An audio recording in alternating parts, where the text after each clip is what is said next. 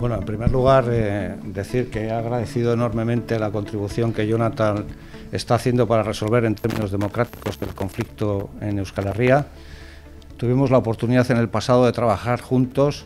Hemos pasado 10 años sin vernos, desgraciadamente, porque yo he pasado los últimos 10 años, 8 años en prisión.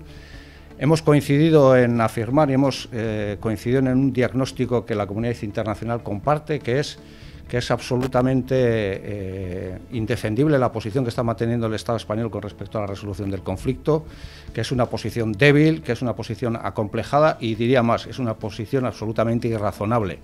Y nos hemos comprometido a seguir trabajando. Lo que podemos decir es que vamos a trabajar hasta llegar al final y que vamos a llevar el proceso hasta sus últimas consecuencias por encima de todas las dificultades que tengamos que encarar. Eskerrik asko. Gracias.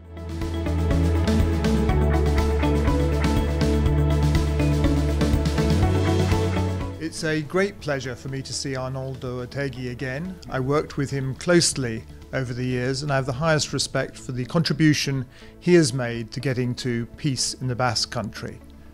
As you know, I was at Ante in 2011 and the sides promised there would be no more violence, and ETA has kept its word. There has been no violence since then.